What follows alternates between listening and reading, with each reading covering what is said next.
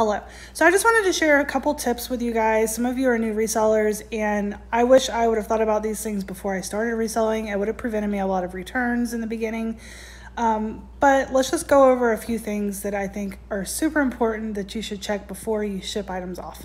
Always bend your shoes before you ship them off. So that doesn't matter if it's a sneaker, high heel, boots, whatever it is, always bend them, because sometimes when you bend them, they will literally break right in half.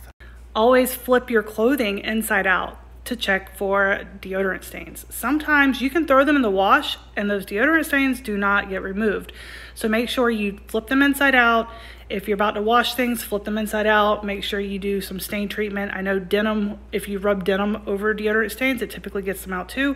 So that's a little thing you could try.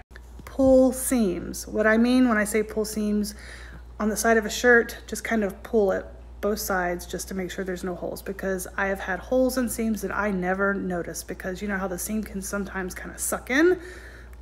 If you have sweaters, hold the sweaters up to light and just kind of stretch it out and look all over it. And also put your arms into the sleeves of the sweater to check for holes, because sometimes with wool, there will be little tiny holes that you don't see. And that's just a great way to be able to see them.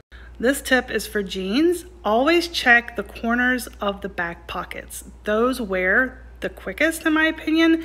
And I have sent jeans off and not realized there was little tiny holes. They will return it for that.